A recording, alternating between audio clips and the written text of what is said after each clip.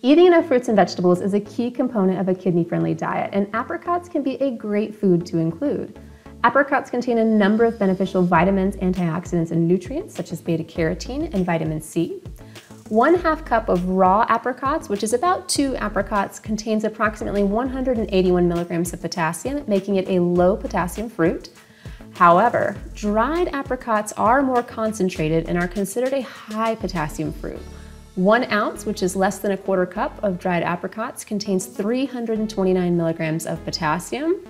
Also, many dried apricots contain added potassium as a preservative, so some dried apricots may be even higher in potassium.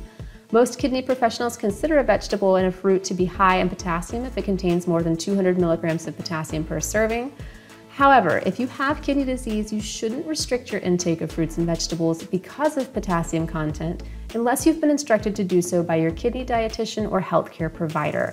Many people who have kidney disease don't need to restrict their intake of potassium. There are many other factors that could cause you to have high potassium levels that are not related to the food you eat. And if you want to take a deeper dive into why you shouldn't be restricting your fruit and vegetable intake and what else could be causing your high potassium levels, then I highly recommend that you check out our online courses on the CKD diet. I'll include a link in the description of this video. All that being said, if your healthcare team has instructed you to limit high potassium fruits and vegetables, then I'd be mindful of how much dried apricot you're consuming. 1/2 cup of raw apricots contains only 16 milligrams of phosphorus, and the phosphorus found in apricots is natural and poorly absorbed, so apricots are considered a low phosphorus food. Apricots are generally considered a low oxalate food as well, so if you're prone to kidney stones and trying to limit your oxalate intake, apricots are safe to eat.